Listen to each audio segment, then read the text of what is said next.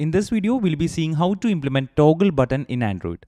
First of all, you can go to resources, layout, activity main XML part, go to the split mode. We'll be changing the parent layout to linear layout.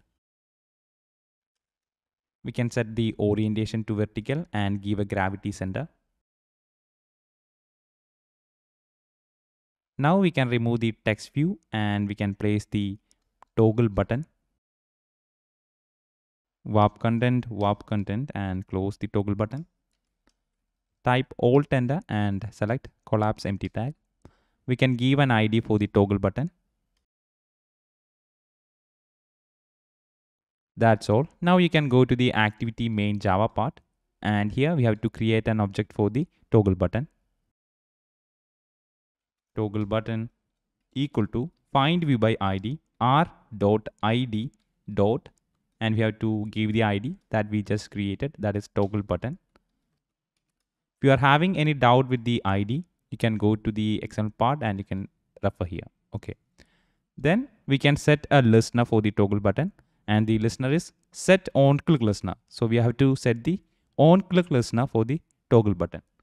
So toggle button dot set on click listener, new on click listener, and inside the on click function we can check if the toggle button is checked or not. So if toggle button dot is checked, and if it is checked, we can show a toast message for now. So we can show a toast message like toast message, okay, toast.makeText, and we can pass a message here. So if it is checked, we can show the message like toggle button on, and on the else part we can show the toast message toggle button off.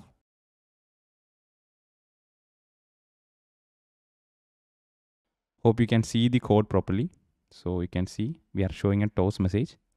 Okay, and that's all. So that's all with the implementation for the toggle button. So you can see if the toggle button is checked, the state is on, and if it is not checked, it is off. Okay, now we can run the application and check it. Here you can see the app has launched and we are having the button. So the initial state is off. Now we can click on the button and it changed to on, and the message at the bottom, the toast message is toggle button on. Let's turn it off and the toast message is there. So you can see the button is working properly. So that's all with the implementation part. So hope you understand how to implement toggle button in Android. If you like this video, give it a thumbs up and subscribe to this channel for more such videos.